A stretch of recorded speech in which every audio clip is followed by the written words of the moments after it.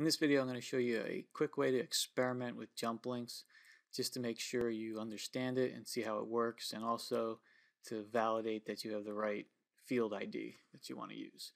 So let's go to my property details app and pick a field on one of my forms that I want to jump to. Let's scroll down here and let's do bedrooms.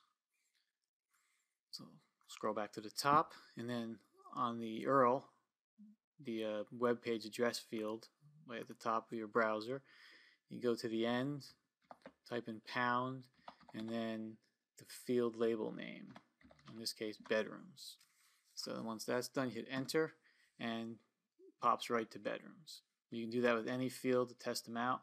The ones with spaces, you have to have a filler in here, like a dash for all spaces, but we'll get to that later. So keep going through this tutorial and you'll see how to create something like this, which is a navigational menu that I use to jump to each section in my long forms.